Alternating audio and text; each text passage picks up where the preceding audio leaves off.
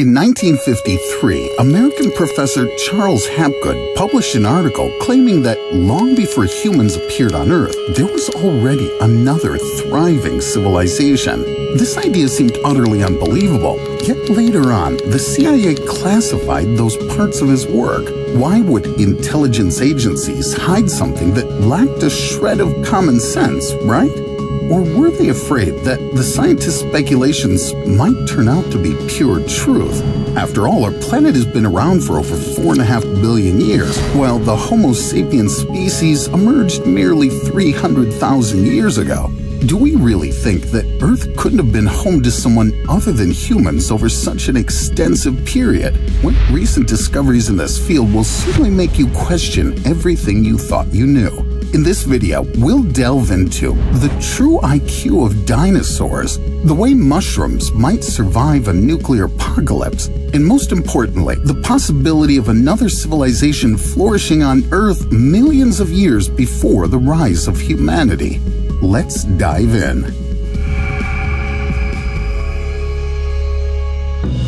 In our history, there are numerous gaps scientists prefer to discuss in general terms. One of such paradoxes is the construction of the pyramids. Researchers insist that people at that time were engaged only in primitive gatherings. But who erected these monumental structures? This is the Pyramid of Chichen Itza, located in Mexico. This is the tomb of the pharaoh Djoser in Egypt.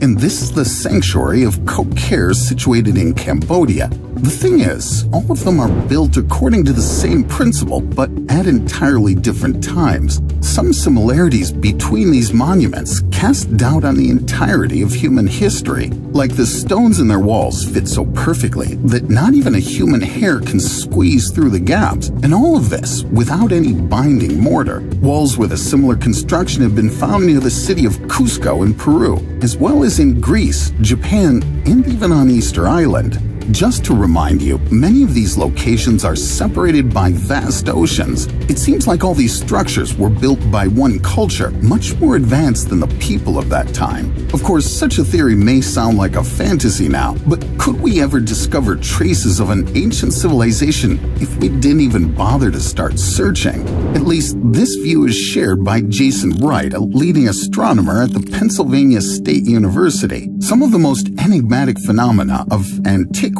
are still believed to be the incredible technological achievements of the Indus Valley civilization. In 1829, amidst the territory of modern-day Pakistan, explorer Charles Masson stumbled upon the ruins of Harappa, a city that would leave even modern architects in awe. Its urban planning was unparalleled, with streets aligned precisely from north to south and east to west. But what was the purpose behind this meticulous layout? The answer lies in the city's advanced water management system. Judging by the findings of archaeologists, many inhabitants of this prehistoric capital had their own pools, constructed with thorough attention to technological features. The ancient builders sealed the bottoms of those pools with resin to ensure they were watertight. Fresh water flowed through specially designed pipes with a sophisticated drainage system efficiently carrying away wastewater. Meanwhile, other civilizations struggled to build even basic shelters. However, creating such pools without specialized tools would have been impossible. The people of the Indus civilization seemed to know how to handle complex iron tools long before the rest of the world. Most interestingly, scientists indeed managed to confirm this audacious theory in 1936, based on the findings on an entirely different territory.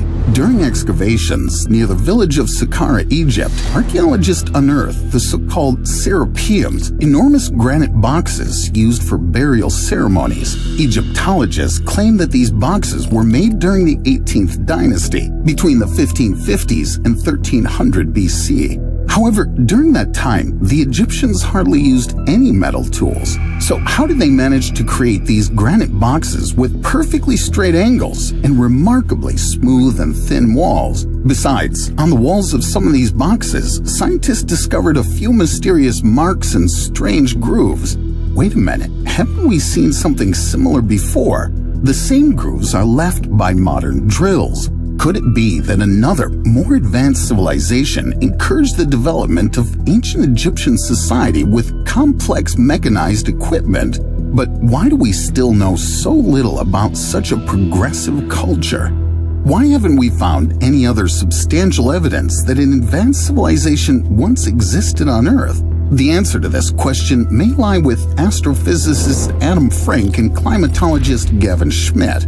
In 2017, these scientists attempted to envision what would remain of our own civilization if we simply vanished one day. The answer seemed obvious. The immense megacities would continue to stand without humans, perhaps only covered in a thick layer of moss. And if any civilization had constructed something similar before us, we would have undoubtedly discovered it by now.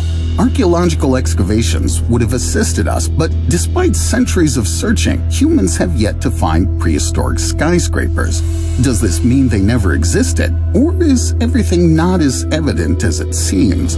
According to Frank and Schmidt, our own cities will disappear from Earth in just 10,000 years, leaving behind randomly scattered massive boulders. This says little about our civilization's development, doesn't it? So, it appears that only archaeology can assist us in the search for the most recent evidence. However, as time passes, the traces descend deeper underground and eventually turn to dust. Very little evidence remains even from Neanderthals, who lived only tens of thousands of years ago. But what if someone built an entire society on our planet long before that? You're probably ready to mention plastic. It takes much longer to decompose than organic materials. If there had indeed been an advanced civilization before us, they would have undoubtedly left behind such waste. Yet researcher Alan Weissman claims in his book The World Without Us that if humans were to cease all activity right now, a significant portion of our plastic waste would eventually degrade due to ultraviolet radiation and bacteria in just 20,000 years. And if, for instance, a global catastrophe wiped out the previous civilization, its traces would disappear even faster. Although some surviving individuals may have resettled in other areas and passed on their knowledge to different cultures. That could be how the ancient Egyptian and Indus civilizations achieved such heights. The problem is further complicated by the fact that today, less than 3% of Earth's surface is inhabited. The previous civilization could have occupied an even smaller area. Even if they left behind waste similar to plastic, it's now even more challenging to find it than locating a single sand grain on an entire beach. Therefore, if there was a society identical to ours a billion years ago, we would hardly find any evidence today. But why are we so certain that ancient beings resembled us? 4.5 billion years ago, when our Earth was still forming, the climate was far more extreme than today. Our planet was constantly bombarded by meteorites and comets, and the atmosphere mainly consisted of water vapor, carbon dioxide, ammonia, and methane. None of the known species would have survived under such harsh conditions, but perhaps they proved an ideal environment for entirely different creatures. Max Bernstein, the head of the Science Mission Directorate at NASA headquarters in Washington, D.C., believes that a civilization in such a climate could very well look like a network of sentient crystals. After all, other beings may lack even the fundamental aspects we understand, such as reproduction or metabolism. The main, minimal criteria for the functioning of life can be considered the ability to accumulate energy and transmit information from generation to generation. But the means for that can turn out to be anything. In that case, billions of years ago, certain minerals could have developed an entire society without the assistance of DNA molecules.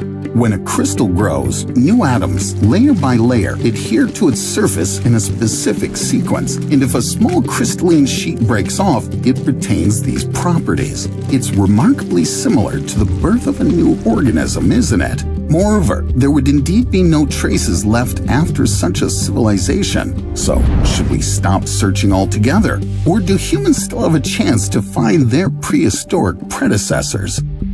Could an advanced civilization leave absolutely no evidence behind? Adam Frank and Gavin Schmidt believe we should still look for something. Yes, physical proof may be short-lived, but what about the indirect impact on our planet? Even if complex structures and mechanisms have long disintegrated into atoms, those atoms might have influenced the composition of Earth's crust. Schmidt and Frank hypothesized that any industrial civilization would have required energy to exist, even if this culture evolved millions of years ago. This means that any ancient industrial society, just like ours, would have extensively relied on fossil fuels, at least in the early stages of its development. After all, to build solar panels or waste-free hydroelectric power plants, mechanisms for such construction must be initially established. For that, we would definitely need additional energy sources such as oil, coal, or even large amounts of wood. Such energy-intensive industrial processes, especially their waste, would undoubtedly have left physiochemical traces within the depths of our planet.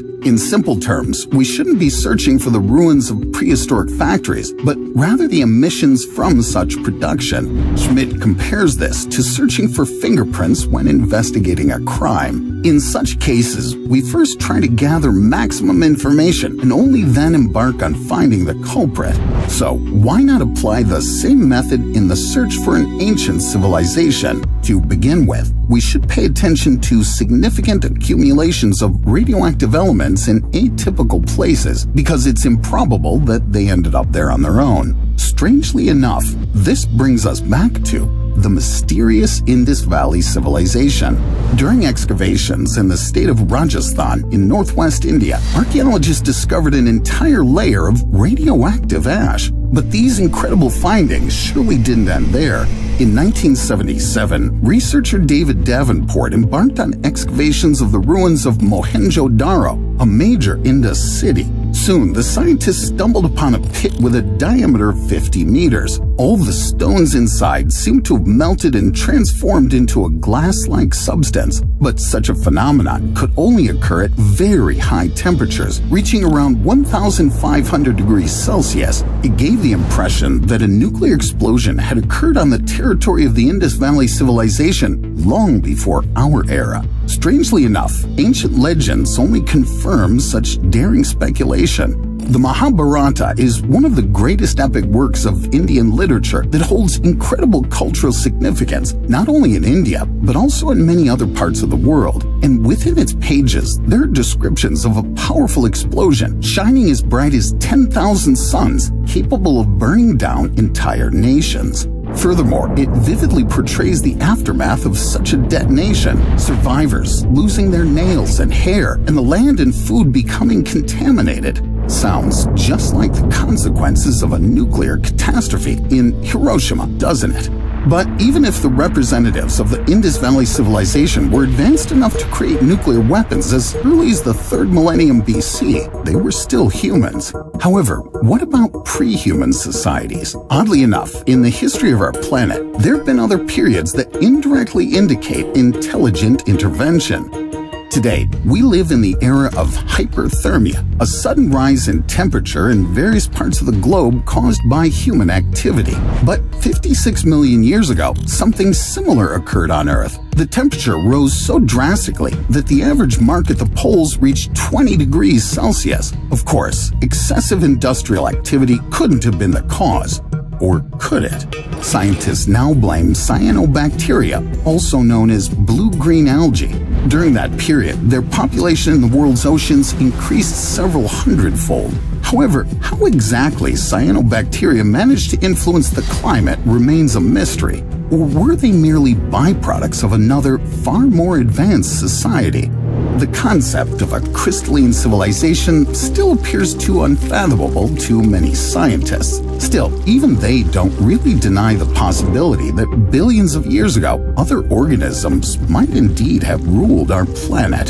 So, could humans possibly underestimate the abilities of those they encounter every day? In the year 2000, Japanese biologist Toshiyuki Nakagagi decided to conduct a mind-blowing experiment. He placed a sample of mold at the entrance of a maze used to test the intelligence and memory of mice. At the other end of it, he placed a sugar cube, and a few hours later, the scientist couldn't believe his eyes. The mold seemed to sense the sugar scent and began sending its threads searching for it. The mold's mycelium branched out at every intersection in the maze, and those that reached a dead end just turned around and started over. Soon enough, the mold had enveloped the long-awaited piece of sugar. In other words, the mold's intelligence was literally superior to that of some animals. Modest estimates suggest that there are around 160,000 strains of fungi on Earth. For millions of years, they silently evolved in the most challenging conditions, and now they're capable of altering their environment as effectively as intricate human technologies. For instance, in Chernobyl, where radiation levels still rise high in some areas, researchers discovered a fungus capable of feeding on radioactive waste while simultaneously cleansing the space around it. We consider ourselves the pinnacle of evolution, but how many of you can make the world a better place just with your presence? Moreover, a few years ago, during a study of the Amazon rainforest, a group of students from Yale University stumbled upon a fungus that can actually feed on plastic waste. It happened pretty unexpectedly. The fungus simply devoured the container where it was placed for further examination. But if millions of years ago, a civilization of intelligent fungi existed on Earth, what could it have looked like? What we usually call a mushroom is actually just the tip of the iceberg. The true mystery lies within the mycelium itself, a network of delicate filaments that practically envelops our entire planet. Within 10 cubic centimeters of soil, you can find a staggering 8 kilometers of fungal threads. So those mushrooms peeking out of the ground are merely the fingertips of these networks, the tools through which the organism disperses its spores. Nowadays, scientists largely agree that mycelium not only transports nutrients and chemicals, but also functions as an intelligent and self-learning communication network. The most mind-boggling part is that there's no central server in fungi. Each filament operates independently, and the information it gathers can be transmitted in all directions throughout the mycelium. What's even more bizarre is that this pattern resembles the modern internet structure. It turns out that a remarkably advanced communication system has been lying right beneath our feet all this time.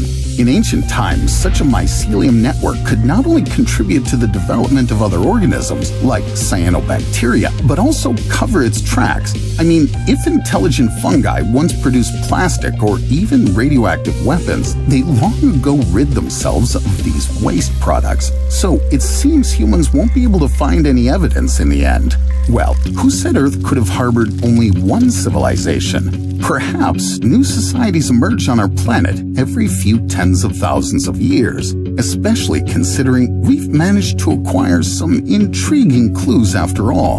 In 1970, in one of the episodes of the legendary TV series Doctor Who, the so-called Silurians appeared. They were fantastic humanoid reptiles. According to the storyline, they were the first intelligent beings on Earth. Of course, at that time, it was all just innocent entertainment. However, this concept was later backed up by specific scientific justifications. We've all seen the enormous fossilized remains of dinosaurs, but do we know how they actually lived? For many years, the scientific community believed dinosaurs were ferocious and rather dumb creatures. After all, according to the analysis of their cranial cavities, the brain of the massive Stegosaurus was no larger than a walnut. However, recent research indicates otherwise. In 2021, paleontologist Diego Pol proved that most dinosaurs were far more intelligent than we had thought. For instance, individuals of the Maiasaurus species returned to the same place every year to nest, meaning they possessed enough intelligence to remember the location and assess its good points.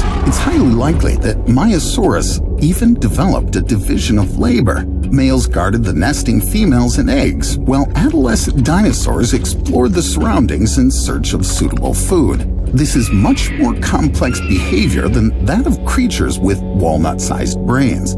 After having analyzed this data, researcher Lori Marino concluded that most dinosaurs resembled intelligent birds rather than sluggish reptiles. Have you ever witnessed a crow or a parrot distracting a human's attention to let another bird snatch a couple of snacks? Trust me, they're capable of much more. It's astonishing that birds also have small brains compared to the rest of their bodies, even though that's what allows them to fly, is they would struggle to lift their heads if they were too heavy. Nevertheless, the neurons in their brains are densely packed, with several times more neural connections per gram of brain compared to mammals. This means a small brain didn't prevent dinosaurs from building their own empire. After all, the human brain today isn't significantly different from the brains of our primitive ancestors, but that hasn't stopped us from launching spaceships. So why do we underestimate the ancient reptiles to such an extent? This is the Troodon, a genus of small dinosaurs that scientists consider one of the most intelligent. Some researchers even speculate that they bred their larger relatives much like livestock. In other words, they may have advanced at least to the level of an agricultural society. Weirdly enough, their physical features bear a striking resemblance to something human. Could they be the true Silurians, the ancient beings who developed a sophisticated civilization long before humans appeared on Earth? What do you think?